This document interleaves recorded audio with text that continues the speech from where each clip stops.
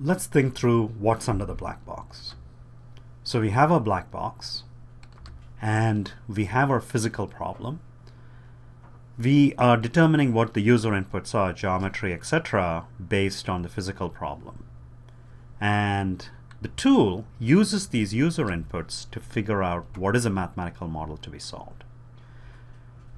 The implication is that the tool is not solving a physical problem, it's solving a mathematical model of the physical problem. And that is based on some key physical principles. It might be equilibrium, it might be conservation, as we will see. And also there are assumptions embedded within the mathematical model. So the most fundamental thing you want to know about the simulation is what is a mathematical model being solved, what are the physical principles on which it's based, and what are the assumptions embedded in that mathematical model. And then the tool will obtain a numerical solution to that mathematical model and get selected variables at selected points. It's not going to calculate all the variables directly, it's going to calculate selected variables. In a solid mechanics simulation, it'll be displacements. In a fluid mechanics simulation, it could be pressure and velocity, etc. And we'll look at that later. And it's also not going to obtain these selected variables everywhere. It's going to obtain it only at selected points.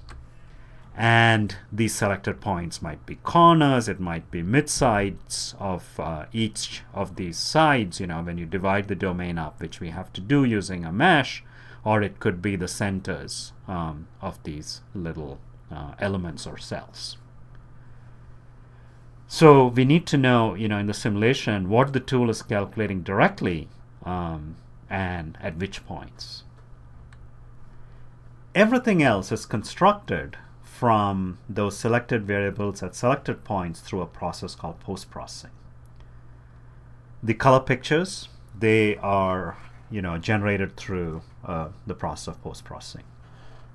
When we are in the tool, it's important to separate out what we are doing under the category, are we affecting the mathematical model, are we affecting the numerical solution procedure, or are we affecting post-processing?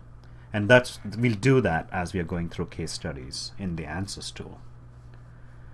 Also, one can look at the physical problem and perform some hand calculations. And these hand calculations, for instance, might use approximations of this mathematical model.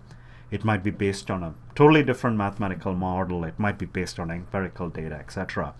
And I'm using the hand calculations term very broadly to indicate, we need to do some kind of calculations or estimates of what the results are likely to be before we get into the tool. And then we can compare our expectations to the results. And ideally, one would also have experimental data to compare our results to.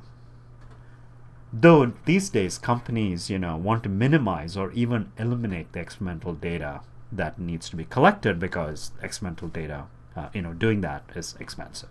Before we get into, in the tool, in all our case studies, we will do a pre-analysis step, that's what I call it, which will stimulate us to think through what's under the black box. So I'm going to talk about the pre-analysis step next.